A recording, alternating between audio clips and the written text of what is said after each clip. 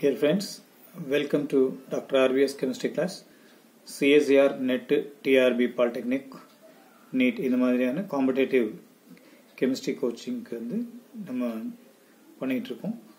So last 2 videos and then test papers எல்லாமே வந்து ரொம்ப அருமையாக இருந்தது அப்படின்ட்டு நல்ல கமெண்ட்ஸ் வந்துருந்தது.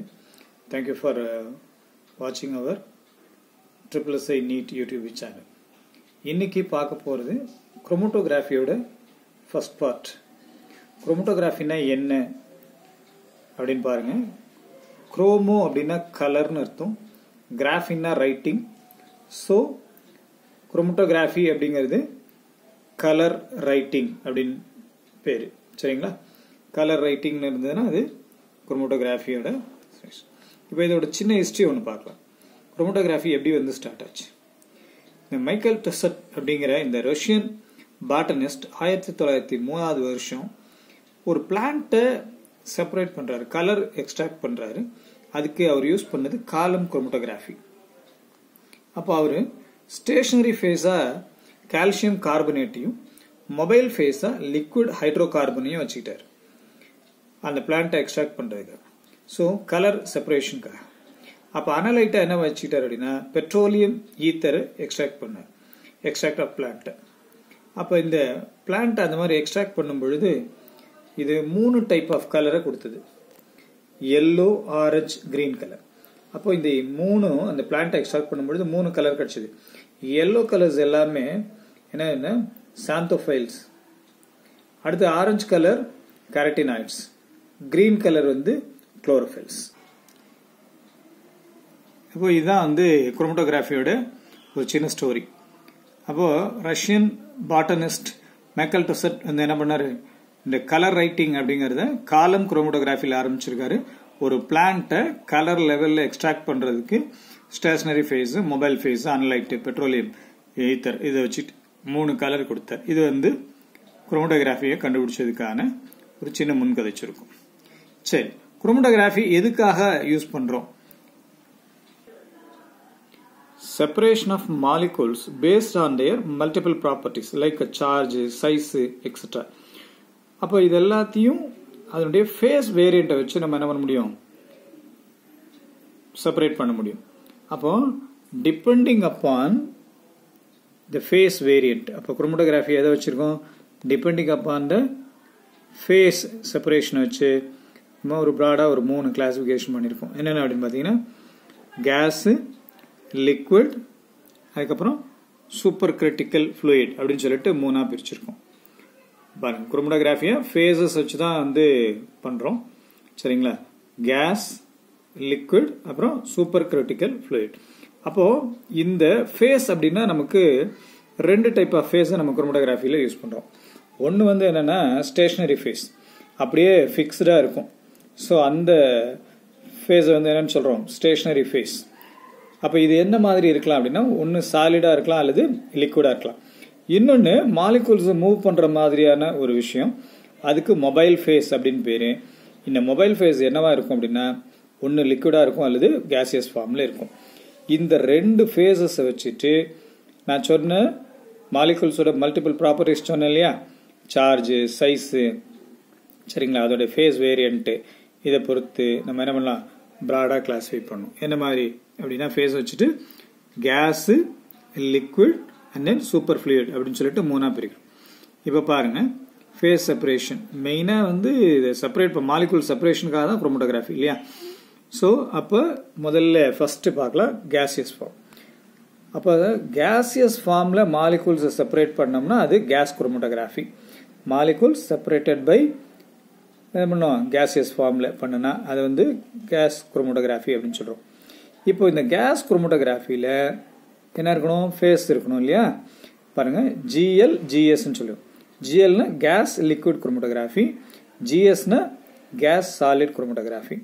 இதுல பாருங்க GL கேஸ் லிக்விட்ல கேஸ் வந்து மொபைல் ஃபேஸ், லிக்விட் வந்து ஸ்டேஷனரி ஃபேஸ். அதே இதுல பாருங்க கேஸ் சாலிட் குரோமோட்டோகிராஃபியில கேஸ் வந்து மொபைல் ஃபேஸ், சாலிட் வந்து ஸ்டேஷனரி ஃபேஸ், சரிங்களா? இது என்னது கேஸ் குரோமோட்டோகிராஃபி. இப்போ அதே மாதிரி கேஸ் குரோமோட்டோகிராஃபியில் எப்படி வந்து கேஸ் வந்து மொபைல் ஃபேஸாக இருக்கோ அதே மாதிரி லிக்விடை யூஸ் பண்ணி நம்ம மாலிகூல்ஸை என்ன பண்ணோம் செப்பரேட் பண்ணோம் அப்படின்னா அது லிக்விட் குரோமட்டோகிராஃபி. இப்போ லிக்விட் குரோமட்டோகிராஃபியில் என்ன அப்படின்னு பார்த்தீங்கன்னா ரெண்டு டைப், ஒன்று அக்வஸ் சொல்யூஷன், இன்னொன்று ஆர்கானிக் சொல்யூஷன். சரிங்களா, ஒரு அக்வஸ் சால்வெண்ட், இன்னொன்று ஆர்கானிக் சால்வெண்ட். இப்போ இதை என்னன்னு சொல்லலாம், பெஸ்ட் எக்ஸாம்பிள் என்ன, சரியா ஹெச்பிஎல்சி. இது வந்து இந்த ஹெச்பிஎல்சி குரோமட்டோகிராஃபி வந்து நமக்கு ரொம்ப சிம்பிளான ஒரு எக்ஸாம்பிள். இப்போ இதில் லிக்விடில் ரெண்டு டைப், ஒன்று அக்வஸ் சால்வெண்ட், இன்னொன்று ஆர்கானிக் சால்வெண்ட். இப்போ அக்வஸ் சால்வெண்ட்டை என்ன பண்ணலாம், ஃபர்தராக ரெண்டாக டிவைட் பண்ணலாம். என்ன அப்படின்னு பார்த்தீங்கன்னா அயன் எக்ஸ்சேஞ்ச் குரோமட்டோகிராஃபி, இன்னொன்று மாலிகுலர் எக்ஸ்க்ளூஷன் குரோமட்டோகிராஃபி அப்படின்னு சொல்லிட்டு ரெண்டாக பிரிக்கலாம். லிக்விட் என்ன பண்ணலாம், லிக்விடில் அக்வஸ் சொல்யூஷன்ஸ் வச்சு ரெண்டாக பிரிக்கலாம்.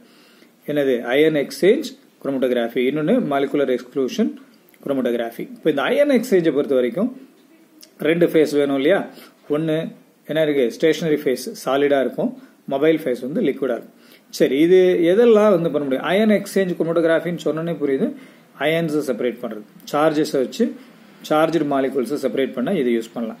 இன்னொன்று போலார் மாலிகூல்ஸ், இன்னொன்று ஹைட்ரோஃபிலிக் மாலிகூல்ஸ், இதெல்லாம் அயன் எக்ஸ்சேஞ்ச் குரோமட்டோகிராஃபி. சரிங்களா. ரெண்டாவது மாலிகுலர் எக்ஸ்க்ளூஷன் குரோமட்டோகிராஃபி. இந்த மாலிகுலர் எக்ஸ்க்ளூஷன் குரோமட்டோகிராஃபி என்ன சொல்றோம், என்னது, இது ஸ்டேஷனரி ஃபேஸ் வந்து என்னவா இருக்கு, சாலிட், மொபைல் ஃபேஸ் வந்து லிக்விட். இதுல என்ன அப்படின்னு பாத்தீங்கன்னா ஹை லெவலில் இருக்கக்கூடிய அந்த சைஸை பொறுத்து இந்த மாலிகுலர் எக்ஸ்க்ளூஷன், அதாவது புரோட்டீன்ஸ் மாதிரியான விஷயங்களை இந்த எக்ஸ்க்ளூஷன் குரோமட்டோகிராஃபியில நம்ம செப்பரேட் பண்ண முடியும். தட் மீன்ஸ் ஹைட்ரோடைனமிக் வால்யூம் இருக்கக்கூடிய எல்லா மாலிகூல்ஸையும் இந்த எக்ஸ்க்ளூஷன்ல பண்றோம். இது ரெண்டுமே என்னது, அக்வஸ் சால்வெண்ட். அடுத்தது பாருங்க ஆர்கானிக் சால்வெண்ட். இப்போ இந்த ஆர்கானிக் சால்வெண்ட் லிக்விட் குரோமட்டோகிராஃபி ரெண்டாவது டைப் என்னது, ஆர்கானிக் சால்வெண்ட். ஆர்கானிக் சால்வெண்ட் என்ன, ரா மிக்சர். தட் மீன்ஸ் இதையும் ரெண்டா பிரிக்கலாம். என்னன்னா பேப்பர் குரோமட்டோகிராஃபி, இன்னொன்று தின் லேயர் குரோமட்டோகிராஃபி. இப்போ இந்த பேப்பர் குரோமட்டோகிராஃபி, தின் லேயர் குரோமட்டோகிராஃபி, இது ரெண்டுக்கும் என்ன யூஸ் பண்றோம், ரா மிக்சர்னா என்னன்னா dried liquid as a solvent. Dried liquid as a solvent. Dried லிக்விட்னா ஒன்றும் இல்லை, நார்மலாக இதுக்கு வந்து ஒரு பேப்பரையோ அல்லது ஒரு சின்ன பிளேட்டையோ யூஸ் பண்ணி அந்த ஆர்கானிக் சால்வெண்ட்ல அந்த லிக்விட்ல வைக்கிறோம்.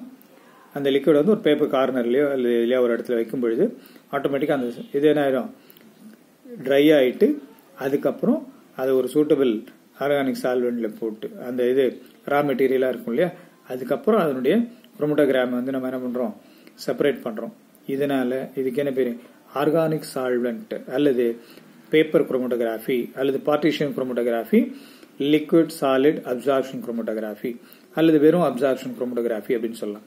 அப்ப இங்க யூஸ் பண்றது dried liquid as a solvent. அப்ப 4 டைப்பா இதை பார்க்கிறோம். லிக்விட் குரோமட்டோகிராஃபியை பொறுத்த வரைக்கும் 4 டைப். என்னென்ன, அக்வஸ்ல 2 டைப், எது iron exchanger and then exclusion chromatography. அடுத்தது ஆர்கானிக் சால்வெண்ட் யூஸ் பண்ணது paper chromatography and then thin layer chromatography, DLC. சரிங்களா. அடுத்தது ஃபைனலா என்ன அப்படின்னு பாத்தீங்கன்னா சூப்பர் லிக்விட் ஃப்ளூயிட். இந்த நான் சொன்ன இல்லையா, கேசியஸ் குரோமட்டோகிராஃபி அல்லது லிக்விட் குரோமட்டோகிராஃபி, இது எதுலையுமே அடங்காத அல்லது எதுலையுமே செப்பரேட் பண்ண முடியாத அந்த ஃப்ளூயிட்ஸை இந்த சூப்பர் கிரிட்டிக்கல் ஃப்ளூயிட் குரோமட்டோகிராஃபியில வந்து நம்ம என்ன பண்ண முடியும், செப்பரேட் பண்ண முடியும். இது நமக்கு வந்து அவ்வளவா எக்ஸாம்ஸ்ல வந்து கவர் பண்றது இல்லை அப்படிங்கறதுனால இதை பத்தி நமக்கு தேவையில்லை. சரிங்களா. ஸோ இது வந்து ஒரு டிஃப்ரெண்ட் அப்ரோச், அதனால இது நம்ம பெருசா யோசிக்கணுங்கிற அவசியம் கிடையாது. இப்போ நமக்கு எக்ஸாம்ல என்ன மாதிரியான கவர் பண்றாங்க, ஸோ முன்கதை சுருக்கம் என்னன்னு பார்த்துட்டோம், யார் இதை வந்து இது பண்ணாங்க அப்படிங்கிறது, குரோமட்டோகிராஃபி எப்படி செப்பரேட் பண்றது, குரோமட்டோகிராஃபில என்னென்ன டைப் ஆஃப் குரோமட்டோகிராஃபி இருக்கு அப்படிங்கறத நீங்க பார்த்தோன்னே தெரிஞ்சுக்க முடியும். So 2 face, stationary phase, mobile face. Stationary phase என்னவா தான் இருக்க முடியும், நிச்சயமா வந்து என்னதான் இருக்கணும், சாலிட் லிக்விடா தான் இருக்கணும். அதே மாதிரி mobile face liquid R gaseous ஸ்டேட்ல தான் இருக்கணும். இப்போ இதை 3 டைப்பா எதை ஃபேஸ் செப்பரேஷன் வச்சு பேஸ்ட் ஆன் த ஃபேஸஸ் வச்சு இதை என்ன பண்ணலாம், 3ஆ பிரிக்க முடியும். ஒன்று என்னது, case chromatography and then liquid chromatography, super critical fluid chromatography அப்படின்ட்டு 3ஆ பிரிச்சாச்சு. ஸோ இதில் case liquid chromatography, case solid chromatography, அதில் எது மொபைல் ஃபேஸ் எது ஸ்டேஷனரி ஃபேஸ் அப்படின்னு சொல்லியாச்சு. லிக்விட்ல 4 டைப்பு இல்லையா, இதுல ஹெச்பிஎல்சி அப்படிங்கிறது அக்வஸ். இப்போ அக்வஸ் 2ஆ பிரிக்க முடியும். Aqueous solvent 2ஆ பிரிச்சிங்கன்னா iron exchange then exclusion. So ion exchange la solid என்னவா இருக்க முடியும் stationary phase, liquid mobile phase இருக்க முடியும்.